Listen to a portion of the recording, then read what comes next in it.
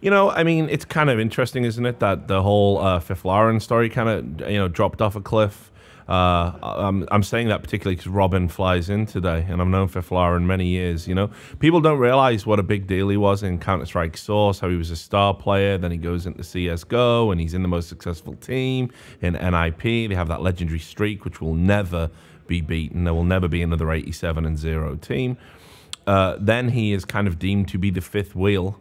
Everyone is wrecking him. You've got journalists basically using their entire platform just to criticize him. Writing articles about one thing and then just writing a paragraph about how much Fiflaren sucks. Yeah, Lurpus, I mean, we all know who I'm talking about. And then, he finally leaves and everyone's like, God, I'm going to bloody miss that Fiflaren. All the fans who are baying for his blood. And now he works at Twitch. He's like still involved in esports and nobody like talks about it. Like he's had one of the most interesting careers. When I first moved to Turner, we storyboarded some documentaries. I don't know if I should say it, whatever, it's the truth. But I storyboarded some documentaries, and one of the ones I did was like working title was The Fifth Wheel, and it was talking about Fiflaren's career because I thought it was just super interesting.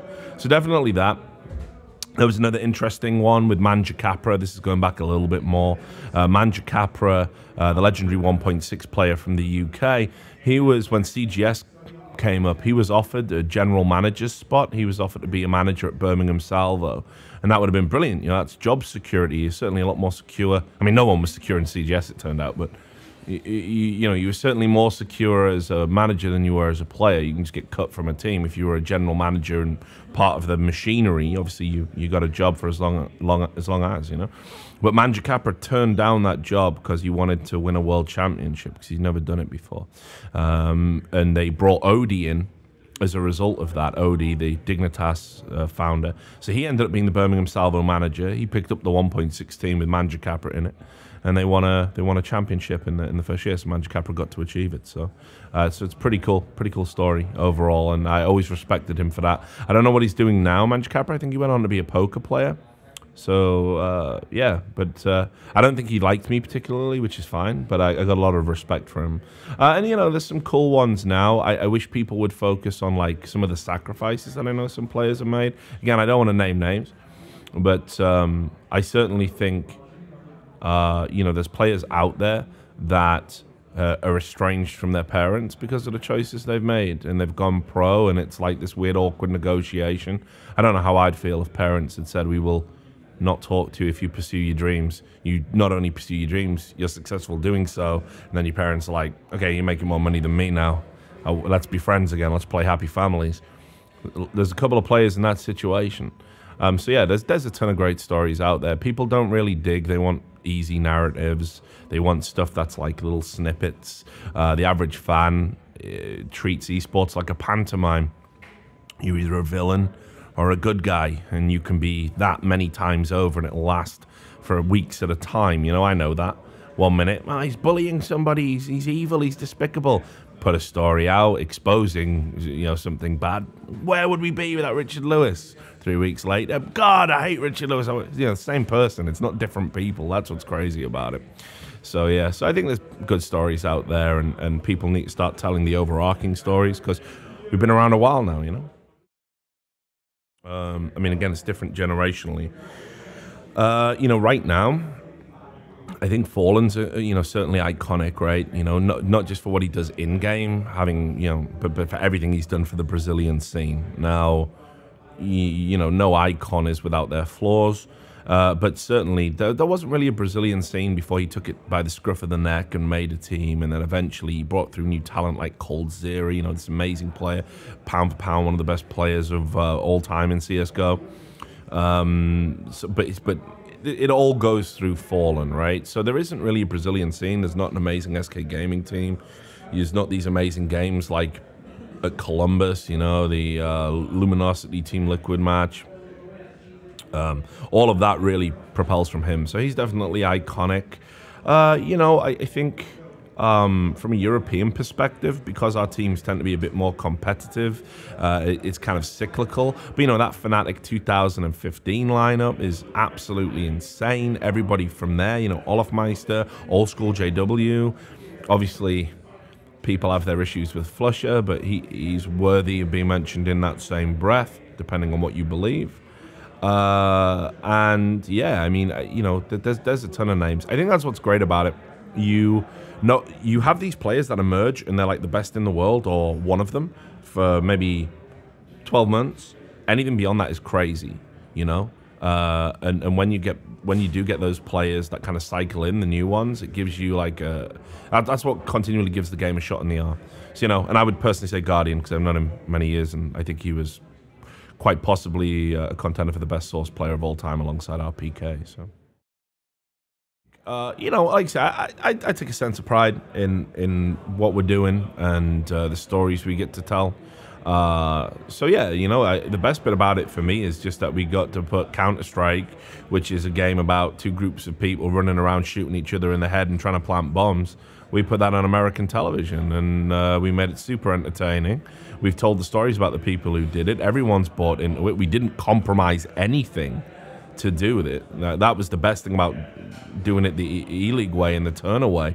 We didn't compromise anything at all. It wasn't like CGS, where it's like, we got to make it shorter, we got to have more money, blah, blah, blah. We put Counter-Strike as it should be on TV, and we made people like it and tune in. So yeah, I'm very proud of that.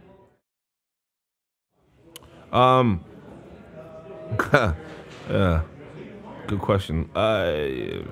You know, what I miss is I do miss the idea of being involved with like the running of a team. I miss that feeling, because I used to be a manager and a coach. I've done that in the past, and I miss that. You know, you've got a broadcast team, but it's not quite the same thing. Because a broadcast isn't necessarily a grueling ordeal. It certainly shouldn't be, right? It's not like at the end of every broadcast at ELeague we all get together and we're all, oh God, I can't believe we made it, you know. But you know, I miss that feeling, you know, of achievement and pushing and driving. So yeah, you know, I think I could see myself going back to that one day. I don't know when, but I feel like I've got unfinished business there. You know, when I was a manager, I never won a major tournament or you know, a major class of tournament. You know, had some near misses, but you know, it'd be nice. It'd be nice to be behind some players again. Yeah, reliving my Jason Lake fantasy I had when I was like, you know, first getting involved into esports. So very briefly, I wanted to write a book about kind of homelessness in the UK, and I spent a lot of time just volunteering. There's a lot of local shelters, and you can, you know, and just in general, you know, like go out of a night and, you know, where they congregate and where the social programs are to give them, you know, soup, you know, soup kitchens, I think you call them in America. So I used to go out and you sort of distribute like clothing or, you know, whatever it was, money, food. So I used to do that. I wouldn't call myself a great Samaritan or anything by any stretch of the imagination. You know, I didn't do it for a particularly prolonged period of time. I did it as long as I was able, and then I kind of tunneled in on work again.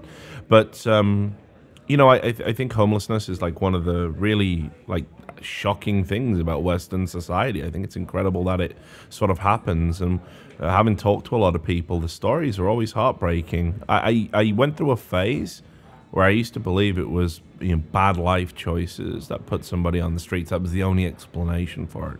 But it isn't. You can literally slip through the cracks of society, and you not necessarily done anything wrong yourself. It can be something as simple as you can't hold down a job for whatever reason, and then you can't pay your rent, and then you don't have a support network around you, and before you know it, that's that. And a lot of veterans on the streets, a lot of people that have got mental illness.